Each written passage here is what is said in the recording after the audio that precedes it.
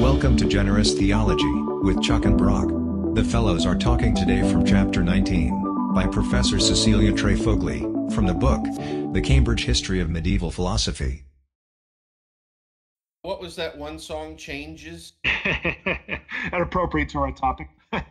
Yeah, I was gonna segue into that. That's one of my favorite songs. Yeah. But we have a really interesting little bit of conversation today. We're reading together this excellent chapter 19, Cecilia Trefogli. I'm not sure if I'm quite saying that correctly, but for me, Chuck, this chapter is interesting and crucial because it comes down to one of the primary distinctions in the Middle Ages in philosophy. So this chapter is awfully important in terms of talking about such things. And there's a lot of meat in here. And so it's really great to think about this idea of change. So change considers motion, change in being. There's also aspects of time and place that are represented here. Think of the ideas of context, if that sounds good. And so you're trying to, philosophically, you're trying to put a very complicated principle into as small and concise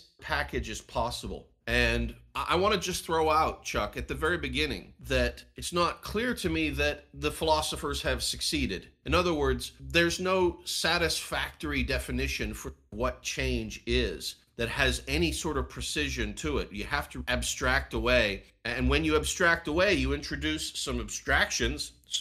Big surprise there. But you introduce some abstractions that are really controversial. So change, in fact, might not have an easy answer. And this relates to some of the issues of causality that we talked about previously in the chapter by Kukkonen. And so I just wanted to throw out to you, maybe before we get into the chapter content, what, if anything, had you thought about in terms of, had you ever maybe wrestled with ideas of change or problems of change in a philosophical sense? And if not, how did it hit you when you were coming through and reading this for the first time? And if so, how did this mesh with where you'd come from?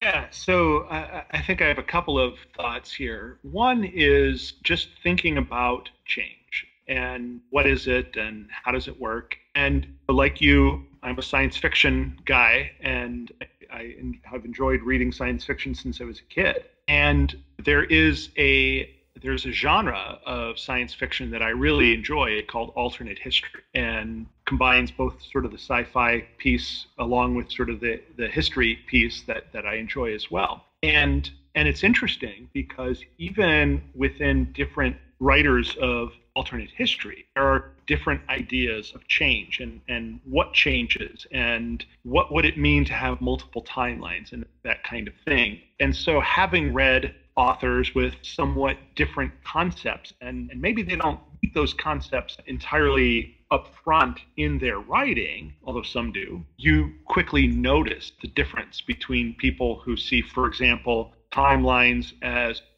a tree where there's a branch off with each change, so to the point where you just get billions and trillions and quadrillions of possible worlds because everything is another branch. To other people who see things intertwining and come back together, or timeline as being naturally wanting to head in a particular direction, and there may be changes within it as you go. And a lot of my thinking about change has been in that context. And so a lot of it has been about time, which obviously we'll get to in the second part of this chapter. The other thing, though, that and really as in the first part of this chapter, the ontological status of change, what really struck me as I was reading through this is as you pointed out, we have medievals have a significant difference in how do they see change. What is the ontological status of change? Is change something in and of itself?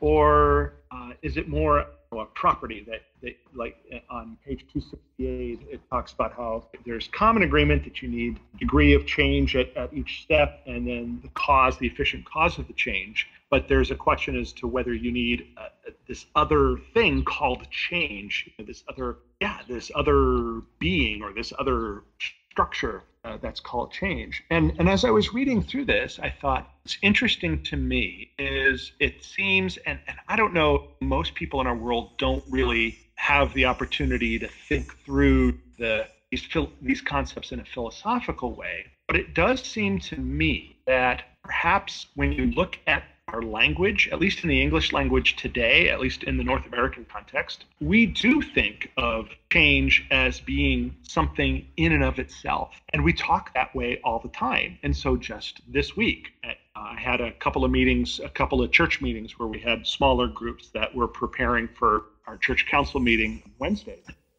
And our church is going through some changes, and our council is really spending some time in prayer and in perceiving what is God's direction for the church and what does that mean, what kinds of things need to change, what kinds of things don't change, that kind of thing. And as part of that discussion, we were even talking about some people love change. Some people hate change. Some people, they say they don't like change, but really what it is that they don't like is the uncertainty that comes with change. And so in that sort of discussion, we treat change as a thing, as a noun, as a thing that exists. And so some people like it and some people don't like it. And some people think they don't like it, but really what it is that they don't like is something else. And to some extent, through our language, we have almost come to that conclusion that some of the medievals, but not all, had that change is a thing in and of itself. And I found that just really interesting to think through. Yeah, I love that, opening this up, Chuck. I think, first of all, it is not a failure to note that the medieval philosophers, and I would even say philosophers of modernity, have failed in coming up with these nice, neat, tight boxes or categories or ways to think about change and time and place. So first of all, we failed in that there's no real simple, easy theory of things. But I don't hold it against these philosophers, because in pushing into the problem space, they brought a lot of light. And that's very helpful here. And it really sets the context. It sets the foundation for why we maybe think about things the way we do today. And for me, the big win was to see the meandering of the river. And river might be a good analogy, might be a good way to describe this journey, this process, and it might not. But thinking about it, the chapter makes the point very well, I think, that the medieval tradition in the West, especially the Christian West, the West in general, really is starting their investigations regarding change, time, context, and the language to describe all of them. It starts from Aristotle and the Latin translations of Aristotle's natural philosophy. So Aristotle had an idea, and we're just setting the foundation here. Aristotle, for good or for ill, I think but Aristotle sort of divided in his thinking thoughts about the reality of things into two major groups. There were the physics, which was the study of the things that could be perceived, measured, observed, understood. We almost might call this today what could be known scientifically. And then Aristotle had a second branch, a second category of investigation of things in reality. And this would be things that were beyond scientific demonstration. And so you had the physics, or what we would today call maybe scientific, but then you have the beyond the physical, which could be called, you could use accurately a label of supernatural if you wanted to. But Aristotle, the way Aristotle is characterized, is the physics is the material, and then the metaphysics refers to the aspects of reality that are beyond simple proofs, simple justified true beliefs, simple models, let's say, as well. And so in that context, philosophers started to think about something changing from properties. And so if you think about the Platonistic, the Aristotelian, the scholastic, maybe the better word choice here, but these classic medieval ideas of existence, you had a thing. Let's say you had a statue, and people would think about that thing as in some sense having an identity that moves forward in time. Chuck, you and I get together and we carve out a statue, and regardless of the quality of the artistic aesthetic with it, we carve it out and there it is, and it's something. It's got a certain material component to it. It's got a color. It's got all of these, it's got these properties associated with it. And these properties, some of these properties are clearly integral. In other words, you couldn't change that property of the statue and it still be the same statue. While there were other properties that seemed much more incidental or accidental, maybe is the right word here. Not that For example, not that the color of the statue would be an accident, but if you and I had made the statue a different color, it actually would still, in some sense, be the same statue, a continuity in that, regardless of that particular accidental property. And this is the foundation. This is what people are starting to talk about when they're investigating. Now, people are going to go and diverge from this, but we want to at least start with the foundation.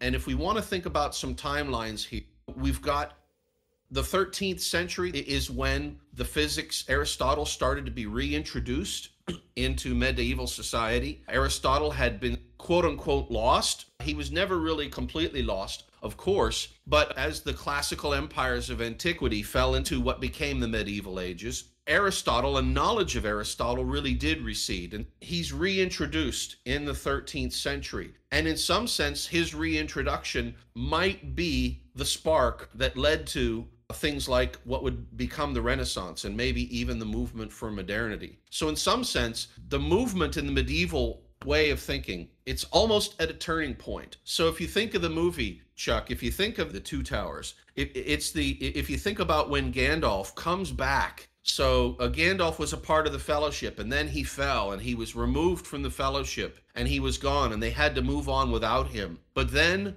in a sort of miracle, in a sort of surprise to everybody in the Fellowship, Gandalf comes back, and he says this stirring line in the movie. I think it's in the book, I'm not sure, but I know it's in the movie. And he says to his friends, I have come back, and that is the turning of the tide. And so this reintroduction of Aristotle and these discussions about the nature of change in time and place, maybe it's the turning of the tide in medieval thinking, even though the tide would take hundreds of years to manifest this change.